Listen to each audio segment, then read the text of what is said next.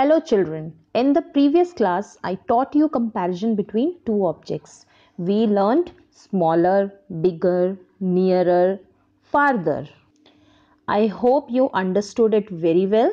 Now in today's class we will compare more than two objects. It can be 3, 4, 5, 6 but more than 2. Children, whenever we compare more than two objects according to size, we use the word biggest, smallest.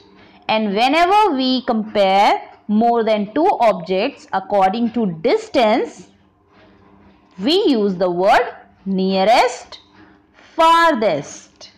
So, let's see some examples. Firstly, let's learn smallest, biggest. I have 3 plates here. Let's see which is the biggest plate, this,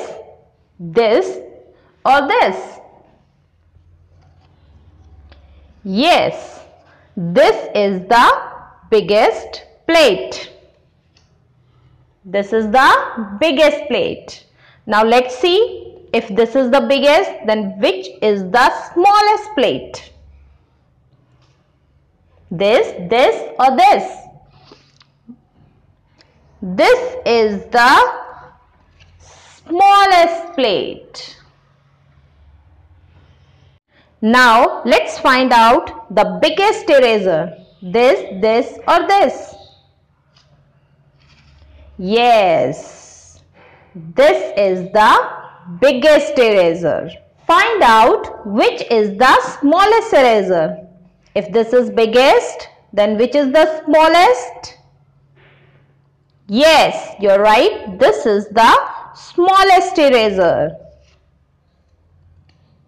This is the smallest eraser. Now, let's learn farthest, nearest. Here, I have this plate. Let's see which eraser is nearest to this plate.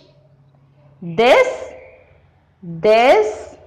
or this? Nearest. Yes, this eraser is nearest to this plate.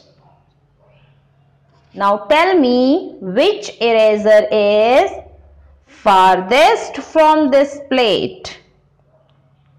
For this I have to go till here, for this here, and for this so long. So this is the farthest eraser from this plate.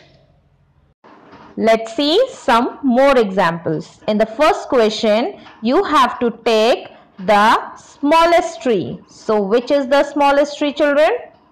Yes, the first tree is the smallest tree. Next question, which is the biggest animal? Dog, cat, or this elephant? Yes, elephant is the biggest animal. Next question, take the smallest fruit. Mango, watermelon, or this cherry? Yes, the smallest fruit is cherry. In the next question, you have to take the biggest bubble. Yes, which is the biggest bubble?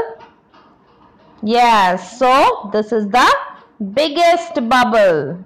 In this picture, you can see the swing and there are 3 children. So, as you can see, this boy is nearest to this swing. And this girl is farthest from the swing. In this picture, there are 4 puppies. And you have to take the farthest puppy from this tree. So, which is the farthest from the tree? Yes, the last one is farthest from the tree. In the next question, take the tree nearest to the bird. So, which tree is nearest to the bird? Yes, this tree is nearest to the bird. Now, it's homework time. For this, I have this worksheet for you. You have to complete this worksheet. Thank you.